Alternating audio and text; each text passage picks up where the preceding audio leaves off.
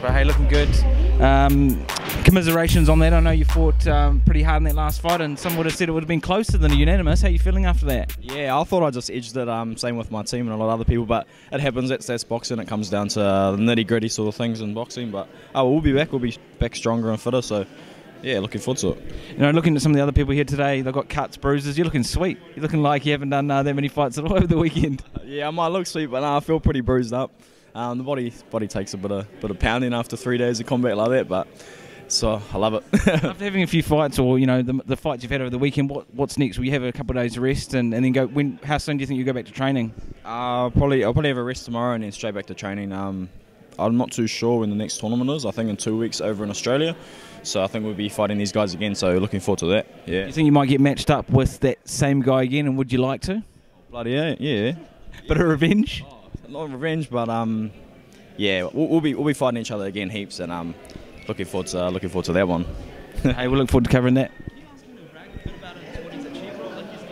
Yeah, man, you got to talk about, like, for those watching back, just give yourself, well, introduce yourself, and then Jim, and then what's your accolades, like titles, championships, that kind of thing. Okay, my name's Emile, the real deal Richardson. I'm #1 currently middleweight in New Zealand. I'm two-time Golden Glove champion. I've had about 40 fights now. I think 30-something wins and 9 losses or something like that. Yeah, I'm looking forward to going to the Olympics. That's been my dream since I started. See how good I can get, and I'm really grateful that I have a support team around me to help me get to where I need to be. So yeah.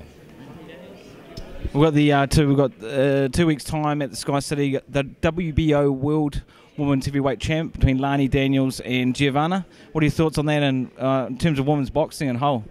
I reckon that's what boxing needs, is some woman going for a world title shot. That's awesome, especially being in New Zealand. I don't really want to say who wins. I like both ladies very well, so may the best woman win.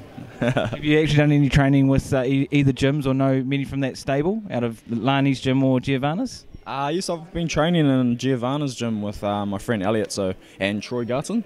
So I've been in their gym quite a bit, so I've been seeing a bit of work she's been doing. Yeah, it's looking good. It's going to be a fight for a century, all right. Yeah, we're looking forward to it. We're going to be there, and we might see you there if you're floating about as well. Definitely, man, definitely. Thanks, man. Shout out to my sponsor. Yeah, man, go. Yeah, I just want to thank you, Dr. Dave, International Healthy Bastards, and my family and everyone that support me. We'll be back.